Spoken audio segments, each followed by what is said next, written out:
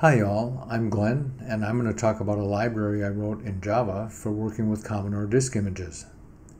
I've been working on it for quite a while, and it's especially good with GEOS files. I'll talk a little bit about the API, and then I'll show some examples written with it, including a GUI program and a web app for exploring GEOS fonts. If you're curious about the tools I used, everything was done on Linux using open source software. The code was written in NetBeans. The web app I'll be showing uses a Postgres database and is deployed on the Payara app server. And this video was made using Kdenlive, GIMP, and some other open source tools. Please be gentle with me, as it's my first time making a video like this.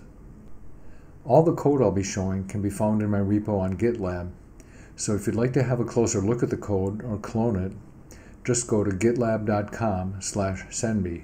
That's Charlie Echo November Bravo Echo. The main class in the library is diskImage, which is an abstract class containing methods for things like reading a directory, reading GeoWrite files as text, and finding the number of free blocks on a disk. There are also some lower level operations like sector allocation and sector reading and writing. Note that the code in this class is not dependent on the type of image, D64 or D81. Calls are made to static methods in a geometry class to get things like the directory track number or location and size of the block availability map. The concrete classes D64 image and D81 image contain no code at all except for a constructor that sets the image type and then delegates to the superclass. There's also a disk image factory, which can create new empty disk images. Let's have a look at some of the things we can do with this library. Recently, Bruce Thomas was looking for a graphic of a running shoe with the Commodore logo on it that appeared in a screenshot from the GEOS 1.2 user's manual. The screenshot also showed a photo album named Sneaker Album, so several people started looking for files like this. This picture doesn't show the photo album, but it's from the 1.3 manual. How could this library help with the search?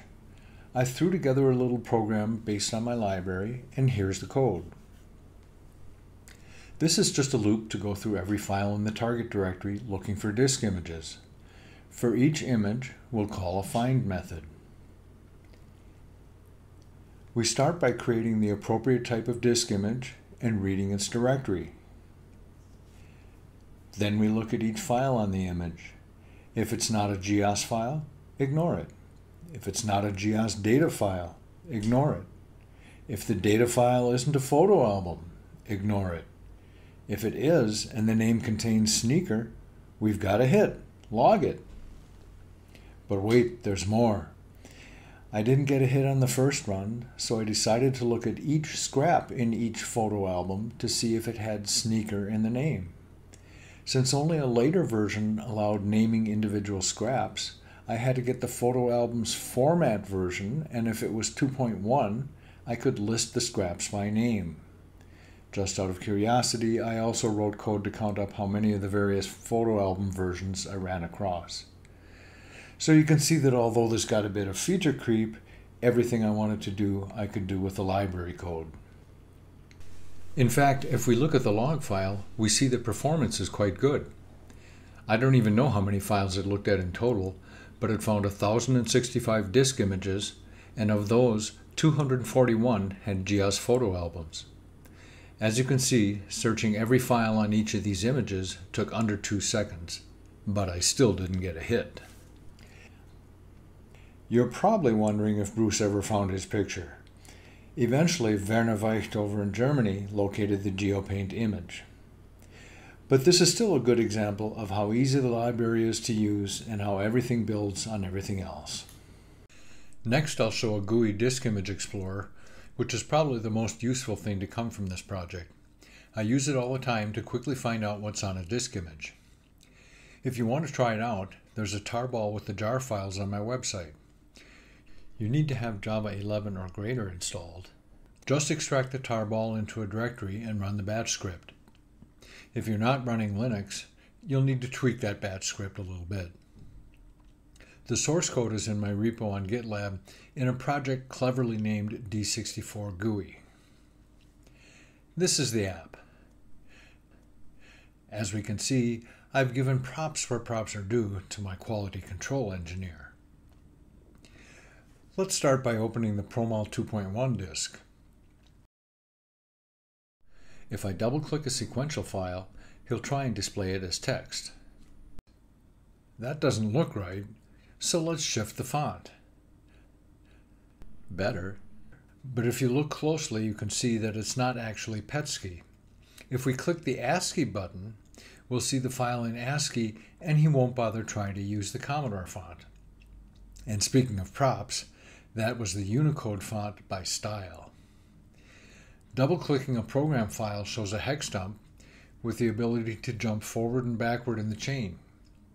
The hex dumps are editable, and you can write a sector back to the image file. There are also some lower-level actions, like viewing the directory as hex, again with the ability to move backward and forward through the chain. You can also ask for the directory header, and for those of us who can't read the BAM from a hex dump, there's a traditional BAM display. This also works on a 1581 image, although of course it's a lot bigger and has to be scrolled. But where this program really shines is with GEOS files. I'll open a GeoWrite work disk.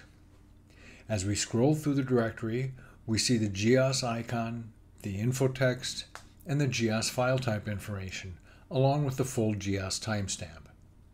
Here's a font. If we double-click on it, we can see detailed information about it and render some sample text.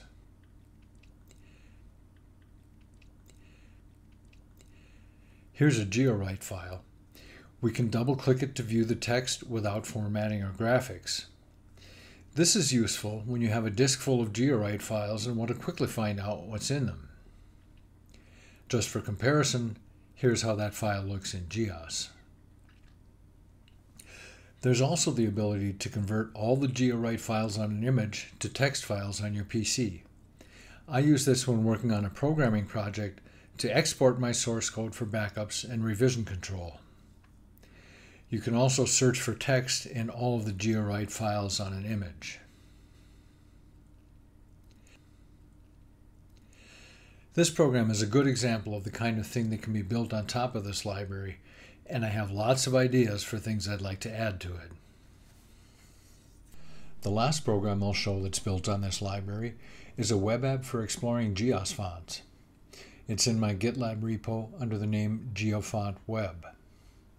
In this app, the fonts are stored in a database rather than a disk image, so it uses its own APIs rather than the disk image class. When we read a VLIR record, we're getting the whole stream of bytes from a database record rather than reading a chain of tracks and sectors into a byte array. We don't have a disk image to read in any case, so most of the font APIs are static methods in the D64 utility class. They can still be used with disk images though, since the APIs to read a chain of sectors or a VLIR record return a byte array, which can then be passed to the font APIs.